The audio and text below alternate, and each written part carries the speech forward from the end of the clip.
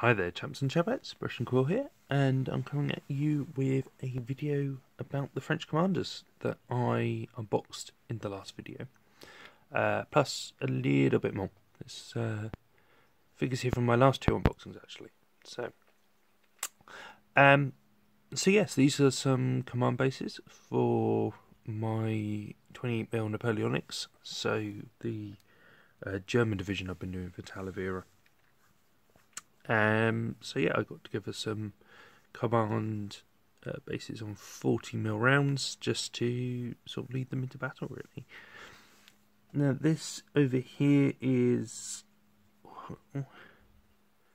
the Prince Jerome, and I believe this was Quiot, Q-U-I-O-T.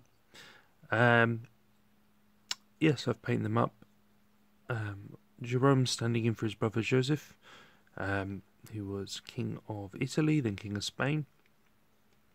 So I tried to make him a little bit fancy. I actually googled Joseph to get the uniform, the gold sash and the red sash and the gold belt, and then the star and all the detailing like up around the gold collar and stuff. There was no picture of him on a horse, so I sort of just made the horse look a bit fancier with the red reins and everything. And then here's his attendant.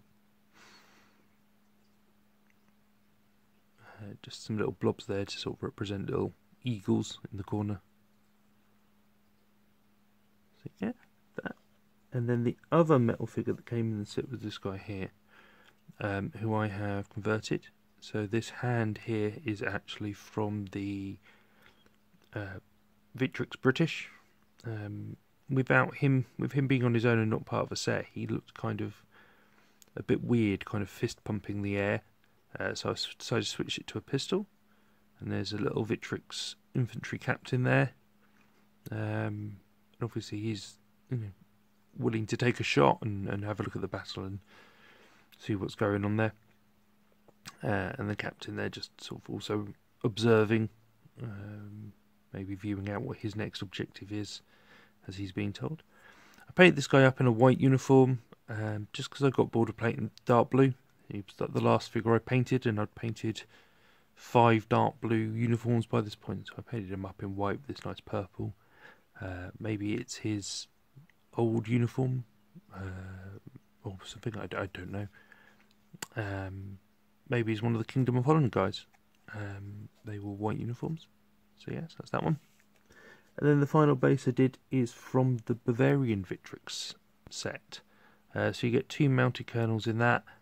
And again, bit of conversion work here. So the arms are from the French Victrix set, as is the head, to give him epaulets and look like he is a captain, but the rest of him's from the Bavarian set. And then the drummer here is also from the Bavarian set. He's just straight out of the box, painted up as a grenadier drummer. Now these actually aren't Bavarians in my army, they're troops from Baden, which is one of the other German states. So that's why they're in dark blue and not cornfield blue, just because they're standing in for their cousin Germans. So that's those 3. They'll go alongside my larger base. I'll just move these forward a bit. My larger base that represents my general, to give me an overall command, and then 3 brigades when using black powder. And yeah, that's it. Stuff coming up. I've got more red coats to paint for commission. They're sort of on their way. So some warlord ones. I've also got some Victrix red coats as well, so that's coming up. Yeah, and you know me, I'm always doing random stuff, painting up a mouse for the wife. So yeah, you guys have a good one, and I'll see you in the next video.